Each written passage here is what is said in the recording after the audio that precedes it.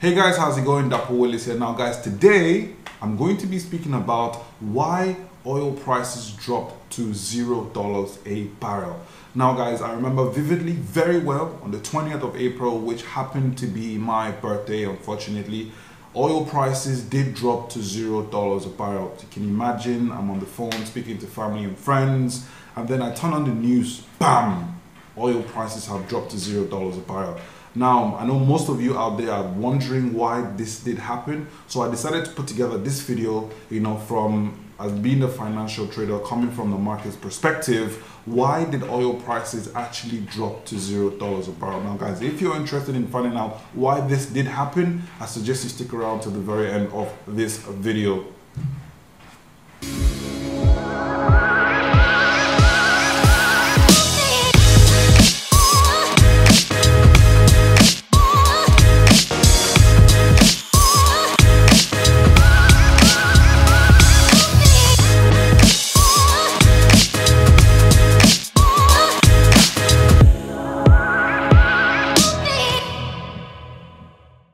Now guys, if you're like myself who comes from an oil producing country, when oil did drop to $0 a barrel on the 20th of April, you must have most likely gone into some form of panic. Now, I know most oil producing countries rely solely on oil, the price of oil and the revenue that they make from oil to fund their government expenditure. Now, what happens when oil prices drop? Obviously, these countries can no longer fund their, government expenditure. They can no longer fund projects and stuff like that, and this is actually what leads most economies into a recession. Now, I know most of you guys are worried, so I decided to put together this video, just to basically explain to you guys why this happened to oil. Now guys, before I get into that, you have to understand that oil historically hadn't been doing so well. So between 2015 to 2016, late 2014, 2015, 2016, oil had been struggling. Oil literally went from $130 a barrel and crashed all the way down to $22 a barrel. Now, that's a discussion for another day. So between 2016 all the way back to 2018, oil managed to recover. So we went from about $22 a barrel all the way back up to $62 a barrel. So we were trading about $62 a barrel for a bit. We were fluctuating between 62 all the way down to 51. Now this was really good for a lot of the oil producing economies, because that meant that they could sell oil quite profitably as opposed to how they were selling it back in 2015 for just $22 a barrel. Now the real question in everybody's mind was, why the hell did oil now drop to $0 a barrel? Like, this has never happened before. How the hell did oil now drop to $0 a barrel on the 20th of April? Now guys, you have to understand that this actually happened for two reasons. And the first reason being obviously COVID-19. COVID-19 came into the picture at about late November, early December. Most of you guys who are watching this video only got to hear about COVID-19 in January, February. But you have to understand that COVID-19 was already hitting the Chinese economy really hard from late November to early December. So what this meant was the Chinese government had to start shutting down economies like factories, stuff like that. So what happens when the world's largest consumer of oil starts to shut down? Oil prices start to dwindle. So COVID-19 came in, right? COVID-19 came in, shut down the Chinese economy and started affecting other parts of the world. So what happens when, the largest consumer of oil, can no longer do business? The demand for oil automatically starts to dwindle. And obviously with the rest of the other guys like the United Kingdom and the US and the rest of everybody was shutting down, right? So planes were not flying, nobody was going anywhere, not even just China. They told us to stay at home. So this carried on from about early December all the way down into February. So oil prices dropped from about $50 a barrel all the way down to $30 a barrel. So COVID-19 was the first catalyst to actually bring oil all the way from $50 down to $30 a barrel. Now, the second reason why oil actually started to drop, now you have to understand that COVID-19 brought it from 50 all the way down to 30. Now, what now actually did happen was the major producers of oil in the world, being Saudi Arabia and Russia, had a meeting with OPEC, and they both agreed that, okay, look, COVID-19 has come into the picture. Planes are not flying anymore. People are going to be staying in their houses. People are not buying petrol. China, for goodness sake, has shut down. So what do we do about this? So the Saudi government and the Russian government both agreed on a round table that they were going to cut production, right? But something really bad happened, right? So the Russians flew back to Moscow and the Saudis flew back to Saudi Arabia, and the Russians went back to Moscow, and instead of fulfilling the agreement that they had with the Saudi Arabian government, they went back to Moscow, and not only did they refuse to cut production, they actually went and doubled their production. Now the Saudi government, hearing about this, got really pissed, and they were like, you know what, F you guys, fuck you guys. If you guys want to play this battle, I can play this battle as well. So as the Russian government doubled production, so did the Saudi government. Now guys, you have to understand that COVID brought the prices from 50 to 30. With this double in production from both, I wouldn't even call it a double in production, I'll call it a price war. With this price war going on between Saudi and the Russian government, oil prices further declined from 30 all the way down to 15.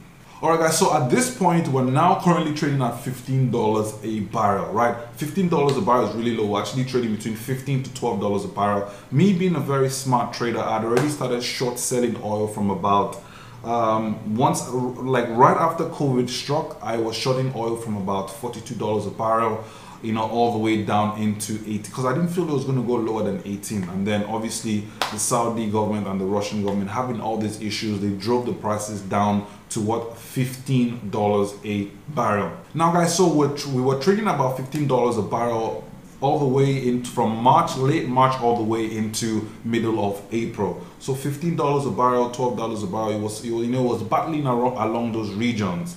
And then on this fateful day, on the 20th of April, being my birthday, guys, you have to understand, it was absolutely crazy, because like I said earlier, I was speaking to my family, I was having all this, you know, phone calls coming in, everybody was calling me happy birthday, and then, you know, I was feeling absolutely on top of the world. And then I turned the TV on, and what do I see? Oil prices have crashed to not $5 a barrel, but $0 a barrel. As a matter of fact, oil prices actually hit -$1 a barrel. Why did this happen? Now guys, how do you go from trading at $15 a barrel to $0 a barrel? On the 20th of April, like I said earlier guys, the US oil producers, ExxonMobil, Chevron, Mobil, and the likes of them, they were pumping all this oil, you know, everything, okay, it's cool, it's $15, $12 a barrel, we can still make a profit. And so they were pumping all this oil. And then it got to a point that they realized that, listen, we've pumped so much oil that we have nowhere else to keep it. They're like, okay, let's ship some oil down to the refineries. Let's tell the refineries to keep the oil for us, you know, pending, you know, how long this whole COVID-19 shutdown takes. And the refineries are telling them that, listen, we don't have any more capacity to keep your oil. There's no more, we don't have any more space. They're like, okay, cool, let's keep the oil on the oil tankers. Now, oil tankers are the massive vessels, the ships that take the oil from the rigs, from where they produce the oil, all the way down to the refinery. So like, let's store them on these ships, let's store them on the vessels, pending when all this happens. And the vessels are saying, we are full as well. Literally, there were over, what was it, about 10 dozen ships floating on the coast of the United States, all filled with oil to the brim. So the oil companies were like, okay, let's store it in-house. And then the in-house team were telling them like, listen, we're filled up to the brim. So what actually happened was, there was all this supply, but there was zero demand. And you all know what happens, basic economics. Once there's all this supply and there's no demand, literally once there's a glut in the market, the prices tend to fall. So literally guys, that is exactly what caused oil prices to drop to $0 a barrel. Like literally, it was so bad guys that oil companies even stopped selling oil. Like they were paying storage facilities to please keep their oil for them. Literally, it was so bad that they were paying people to keep the oil for them. The oil, the drum that they used to store the oil, was actually now more expensive than the oil inside. Oil became absolutely worthless. Now guys, this is a real issue. This is something that did happen. I'm not just making this up. As you can see, if you can rewind back 2-3 weeks from now, you can see everything I'm saying, actually the truth. Now, this does pose a lot of threat to oil producing countries, especially countries who depend so much on oil revenue. Okay, they depend so much on their oil proceeds that if oil prices are this low, they can no longer fund their expenditure. But what does this mean for you? How can you ensure that you, your family, your loved ones are all immune to this? Now guys, you guys, especially if you live in an oil producing country, you need, and I don't care if you don't live in an oil producing country, because low oil prices just has a way of having a ripple effect across the global economy, right? Whatever job it is you're working at, you might just feel like, oh, I'm good, guys. Oil prices just have a way of fucking everybody up.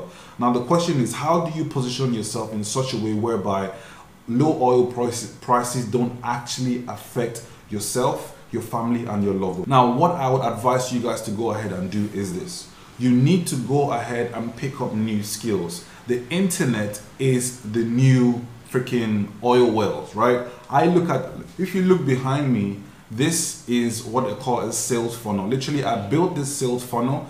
Instead of calling it a sales funnel, a series of pages that help you make money online, right? So instead of calling this a sales funnel, I actually call this my oil rig, because my oil well is now the internet. You need to go learn a skill that will enable you go into the internet is the new marketplace. You need to go learn a new skill that will enable you go into the marketplace, which is now the internet, and extract money and put it in your pocket. You have to understand that the internet is immune, because we're talking globally, right? We're talking everybody in the world.